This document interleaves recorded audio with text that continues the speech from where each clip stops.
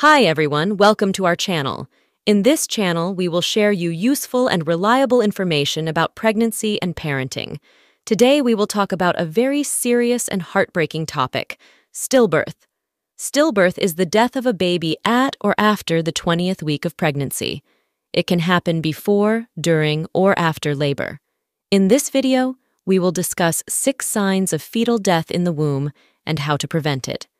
Before we begin, please note that this video is for informational purposes only and is not a substitute for professional medical advice. If you have any concerns about your pregnancy, please consult your doctor or midwife immediately. Let's get started. 6 signs of fetal death in the womb. Number 1. Reduced or absent fetal movement. One of the most common signs of fetal death in the womb is reduced or absent fetal movement. You may notice that your baby is not kicking, moving, or responding to your touch as much as before. This can happen because the baby is not getting enough oxygen or nutrients from the placenta, or because the baby has a problem with its heart or nervous system. To monitor your baby's movement, you can do a kick count at least once a day, especially in the 3rd trimester.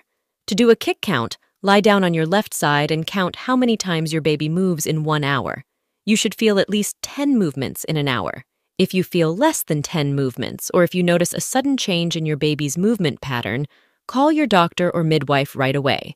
They may perform a fetal monitoring or an ultrasound to check your baby's heartbeat and well-being. Number 2, vaginal bleeding or leaking fluid. Another sign of fetal death in the womb is vaginal bleeding or leaking fluid. This can happen because of a problem with the placenta, such as placental abruption, where the placenta separates from the wall of the uterus, or placenta previa, where the placenta covers the opening of the cervix. These conditions can cause heavy bleeding and deprive the baby of oxygen and nutrients. They can also increase the risk of infection and preterm labor. If you notice any bleeding or leaking fluid from your vagina, do not ignore it. Contact your doctor or midwife immediately. They may examine you and perform tests to determine the cause and severity of the bleeding or leaking. They may also give you medication or perform a procedure to stop the bleeding or leaking and protect your baby. Number 3, severe abdominal or back pain. Severe abdominal or back pain can also be a sign of fetal death in the womb. This can happen because of a uterine rupture, where the uterus tears open, or a cord prolapse, where the umbilical cord slips out of the cervix before the baby. These are rare but life-threatening complications that can cause severe bleeding and cut off the blood supply to the baby. If you experience any sudden or intense pain in your abdomen or back, do not wait. Call your doctor or midwife immediately. They may perform an emergency cesarean delivery to save your baby and your life. Number 4, fever or chills. Fever or chills can also indicate fetal death in the womb. This can happen because of an infection in the uterus, the placenta, or the amniotic fluid. Infection can cause inflammation and damage to the tissues and organs of the mother and the baby. It can also trigger preterm labor and delivery. If you have a fever of 100.4 degrees Fahrenheit, 38 degrees C or higher, or if you feel cold and shivery, contact your doctor or midwife as soon as possible. They may prescribe antibiotics or other treatments to fight the infection and prevent complications. Number 5, no weight gain or loss of weight. No weight gain or loss of weight can also suggest fetal death in the womb. This can happen because of a condition called intrauterine growth restriction, IUGR, where the baby does not grow as expected in the womb. This can be caused by various factors, such as chromosomal abnormalities, genetic disorders, maternal diseases, poor nutrition, smoking, alcohol, or drug use. IUGR can affect the development and function of the baby's organs and increase the risk of stillbirth, especially in the 3rd trimester. If you notice that you are not gaining weight or that you are losing weight during your pregnancy, talk to your doctor or midwife. They may measure your fundal height, which is the distance from the top of your uterus to your pubic bone, and compare it with the expected growth for your gestational age. They may also perform an ultrasound to measure your baby's size and weight and check for any abnormalities. They may recommend dietary changes, supplements, or medications to improve your baby's growth and health. Number 6, loss of pregnancy. Symptoms: loss of pregnancy. Symptoms can also be a sign of fetal death in the womb.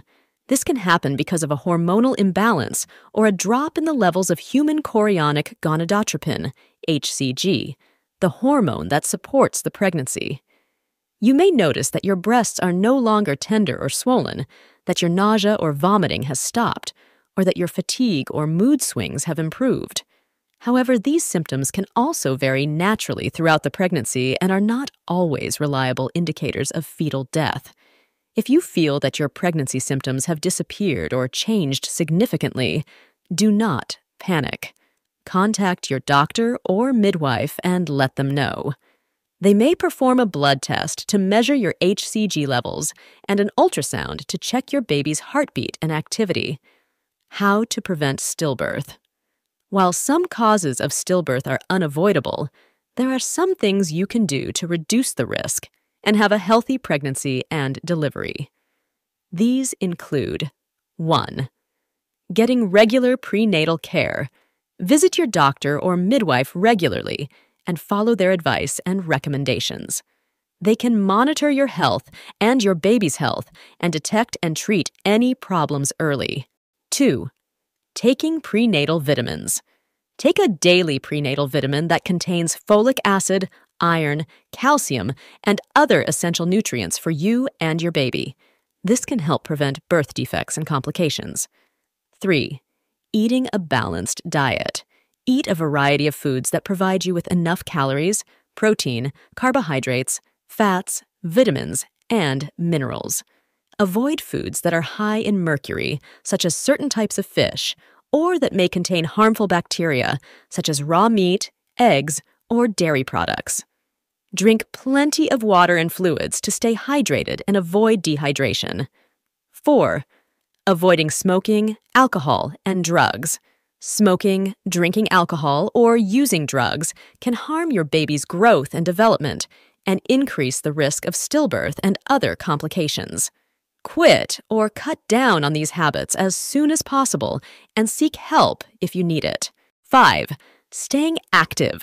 Exercise regularly and moderately, unless your doctor or midwife advises you otherwise. Physical activity can improve your blood circulation, strengthen your muscles, relieve stress, and prepare your body for labor and delivery. Aim for at least 30 minutes of moderate exercise, such as walking, swimming, or yoga, most days of the week. 6. Sleeping on your side. Sleeping on your back can compress the blood vessels that supply oxygen and nutrients to your baby and increase the risk of stillbirth. Sleeping on your side, especially your left side, can improve the blood flow to your baby and reduce the risk of stillbirth. Use pillows to support your back, belly, and legs, and make yourself comfortable. 7. Managing stress. Stress can affect your physical and mental health and your baby's health. It can also trigger preterm labor and delivery. Try to avoid or cope with the sources of stress in your life, such as work, family, or finances. Seek support from your partner, family, friends, or a counselor. Practice relaxation techniques, such as breathing, meditation, or massage. Do something that makes you happy, such as reading, listening to music, or watching a movie. Stillbirth is a devastating and traumatic event that can affect anyone. It is important to know the signs of fetal death in the womb and how to prevent it. If you have any concerns or questions about your pregnancy, do not hesitate to contact your doctor or midwife. They are there to help you and your baby and to ensure a safe and healthy outcome. Thank you for watching this video. We hope you found it helpful and informative. Please like, share, and subscribe to our channel for more videos on pregnancy and parenting. See you next time.